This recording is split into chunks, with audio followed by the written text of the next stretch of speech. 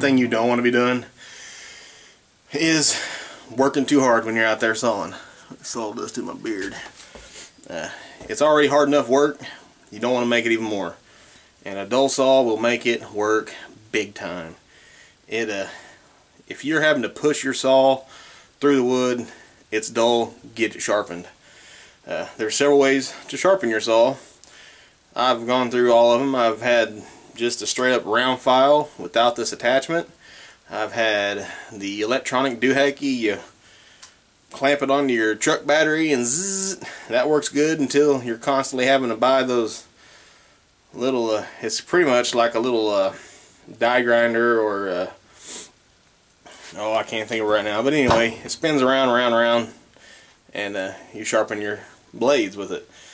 And I took it to people, had them sharpen them, and that cost you around $5 for someone to take it. You got to take your chain off and all that. So the best thing I've found so far is this. This little, it's just a round file, 5/32 round file with just a little gauge on it. Simple to use, and man, it does a really good job. And you know your chainsaw sharp whenever you're having to pull it out of the wood because it's wanting to dig. And check your shavings. It's just like a drill bit. If you're shaving, if you got big chunks of shavings coming out, that saw's sharp and it's eating good. If you're making sawdust, that's a dull chain. You're working too hard, stop and sharpen that sucker.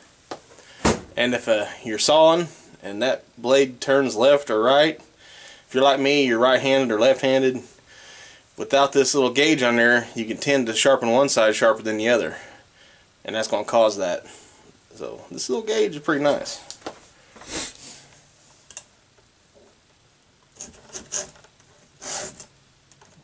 Don't ever backtrack through there either. It's got these lines on this 30 degree, that's what I use. You just line that line up with your bar, take a stroke. And it doesn't take but a couple.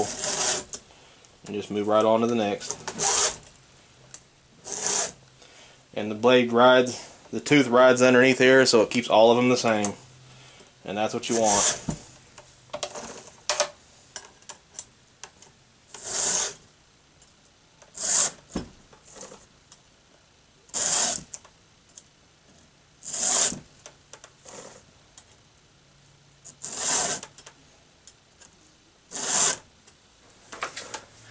Hey, I hope these videos are going to help you guys, especially when if you're getting out and starting to cut your own wood, saving money. Like I said, eye protection, I need to get that on.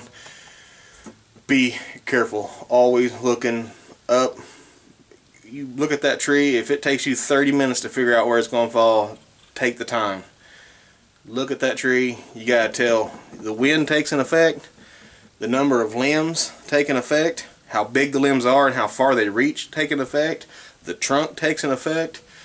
There's just so much to calculate when it comes to knocking down a tree that it's unbelievable. And then it just takes years of experience, and you'll still get surprised by them every now and then. Every now and then you'll still get one that throws you for a loop. So if you're operating a saw, please be careful. Learn from somebody that's a seasoned operator of a chainsaw. Go out with them, watch what they're doing, listen to them, and just, especially if it's an older person who's been doing it for a while, who's got a lot of seasons of cutting wood under their belt, you know, just take the time to enjoy the woods.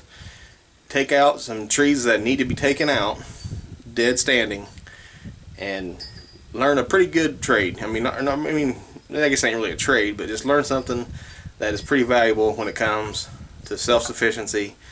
You know, burning wood is the way to go, and you just got to be careful.